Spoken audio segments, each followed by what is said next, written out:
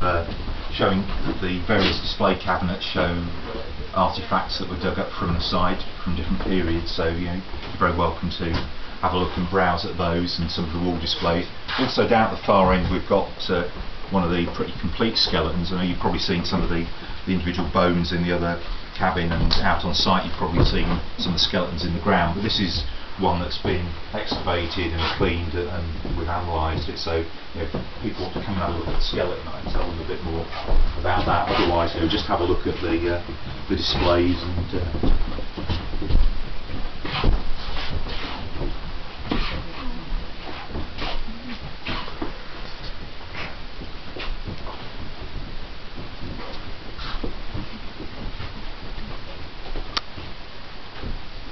so yeah, what we've got here is one of the many skeletons that we've excavated here, just sort of laid out for display.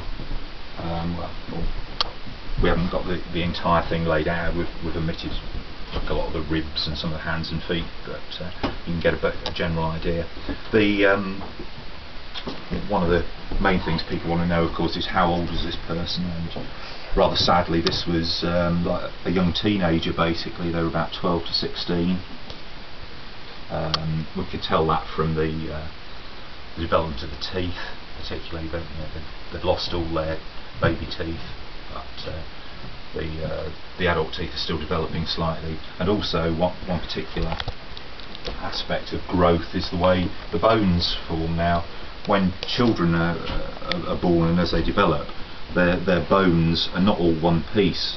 As they become, when they're an adult, they actually have the ends are separate pieces called epiphyses, and so your bones, this is what your bones actually are like. Now there's nothing to worry about because they're actually held on with cartilage, and the bone is quite rigid and it doesn't stop you walking around and doing all those things that you normally do, but they are actually two separate pieces, and it's to do with the way the bone actually grows. It makes it easier for the bone to develop, and as you grow older, these bits eventually fuse on and join, and it all becomes one part.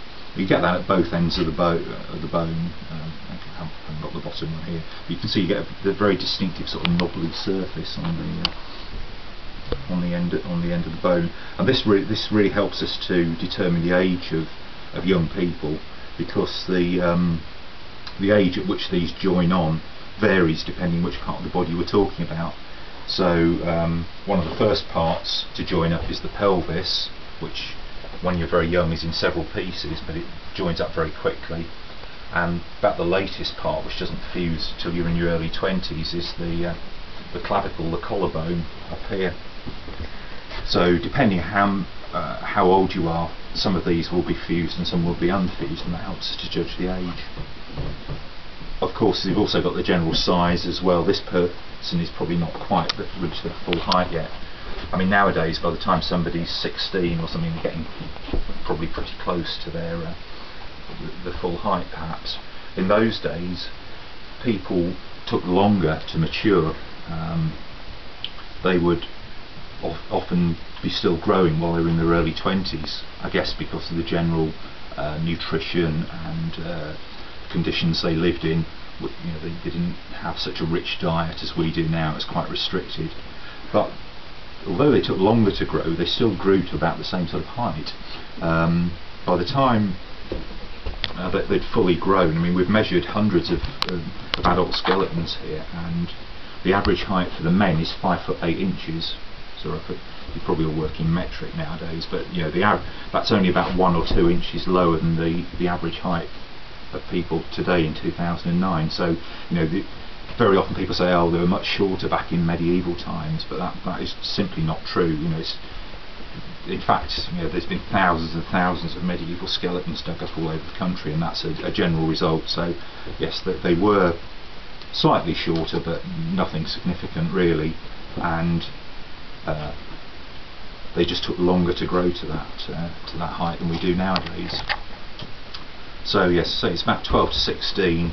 The other sort of main question you might want to know is it a boy or a girl? And that's really not possible to tell, because at that age, it's just starting to get to the point where the differences between male and female skeletons develop. Obviously, when you look at even a young child who's alive, you can tell straight away whether they're male or female, but their skeletons are almost pretty much identical, and that remains true up until they really reach sexual maturity. And this one, they simply aren't old enough, they haven't developed enough yet for those differences in the skeleton to emerge. Obviously one of the main areas where you do get differences is in the pelvis, and this is part of the pelvis, the hip bone here. That's quite a different shape between adult males and adult females, because females have to give birth, and that means they have to be, the whole pelvis has to be a different shape. So that's very distinctive. If we have a complete pelvis of an adult, we can tell with quite high degree of accuracy whether it's a male or a female.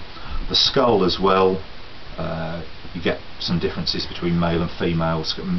Males tend to be more robust, stronger jaws, bigger muscle attachments and so on, but the pelvis is really the key one. How did this person die? We really have no idea. I mean, there's most of the things that killed people in those days, diseases like measles,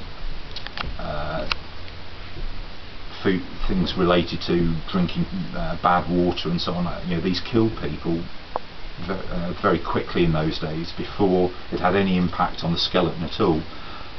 The longer term conditions that people suffered from due to bad diet and so on, like rickets and so on, yes, we can see those in the skeleton, but they tend to take a long time to develop, and they're not usually the reason somebody died. So it's nice on TV programs and so on, where you say, oh well, yes, we can tell the person died this way, there's still the arrow stuck in their back or something like that. But we're not in a warlike environment here. This is just a village community, very much like the sort of people who live around here nowadays, except of course most of these people were working on the land, they live locally, they didn't go very far away. So there's not really signs of violence, but you get signs of hard work. Not so much in the younger ones like this. The bones haven't had time to deteriorate, but just like nowadays, older people suffer from joint problems. Their joints start to ache, the bones start to wear, and that happened, of course, in these times, particularly because they're out working. Most people are working out in the fields. It's very hard physical labour, not much rest, so they tend to get a lot of wear at quite a young age. And particularly, the teeth as well, you get dreadful wear on people's teeth. It must have been very painful, because obviously they didn't have dentistry in those days. This one's got lovely teeth, because as I say, it's a sort of teenager, they've just got their adult teeth and haven't had time to wear yet. But people in the last group, I was told off for saying it wasn't anything to do with sugar. The parent wanted me to say it was because they ate too many sweets, and that's what ruined their teeth. But of course that's not true, because they didn't really have sugar. Sugar wasn't in the sense that we have it nowadays. They didn't have cane sugar or beet sugar, which is what most of our sugar came from. They would have had a bit of honey, but in terms of sweetness, their diet was very sugar free. One of the big problems was a lot of the food they ate was bread, the sort of cheap staple and diet. The wheat was ground up in mills, where, I mean, you've probably seen the old-fashioned mills with these big stones going round and round grinding the corn. Particularly the sort of stones they used in those days, the stones, that little bits of stone would get ground off as well, as along with the grain, and so your bread has got lots of tiny bits of grit in it, and over time that just grinds your teeth away when you eat it. So people get really bad teeth, the teeth get worn away, they get big abscesses and cavities. It's terrible. It must have been an awful part of life in those days. Apart from that, there's not an awful lot of interesting pathology that you really see on these skeletons. Just coming back again to the age of this one. This chart here, it's a bit old now, but shows a breakdown of the different skeletons that we've excavated here. But the yellow section, which you can see is getting on for half of it, is the children, people below 16. So a huge proportion of the skeletons that we excavated were children. It was, child mortality was a real terrible fact of life in those days. Okay, well that's it. If you've got any questions about the skeleton or anything else in here, please feel free to ask, or if you want to have a closer look at the skeleton.